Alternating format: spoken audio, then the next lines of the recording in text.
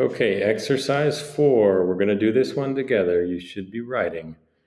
Joette and Ada are playing a card game where they score points. After one round, the ratio of Joette's points to Ada's points is 4-7. If Ada has 15 points more than Joette, then find out how many points Joette has. Use a table to find your answer. So first of all, let's analyze and see what information we have. So we're told that there's a ratio here. So let's go ahead and write this down. The ratio of Joette's points to Ada's points is 4-7. So write that down. Joette to Ada is 4-7. So this is a ratio. This isn't telling us that Joette has 4 points and Ada has 7. It's just showing us the relationship between how many points Joette has versus Ada. So let's set up a table now. And you can do it horizontally or vertically, it doesn't really matter. But we're going to have Joette's points. We're going to have Ada's points. And then we might want a total. We might not need it.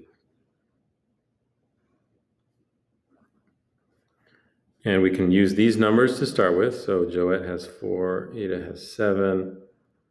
Which would give us a total of 11, but maybe we don't really care. Let's see.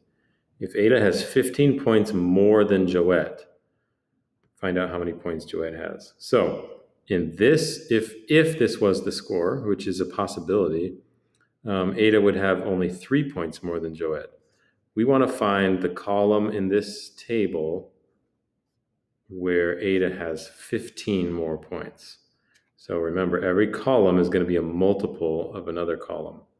So let's start by doubling this. Let's do it times 2 here. So 8, 14, 22.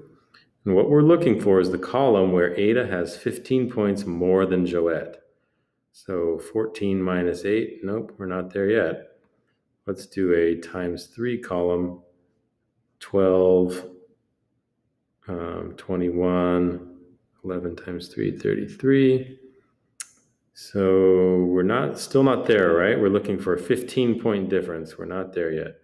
Let's try a times 4 column. So remember, we're always going back here. So 4 times 4, 16. 7 times 4 is 28. 44. We're still not quite there, are we? Let's keep going.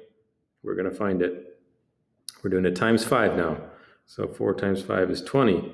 7 times 5, 35. Hey, I think we found it. If Ada has 15 points more than Joette, this is that right there, then find out how many points Joette has. So they're asking us for that right there, and it is 20.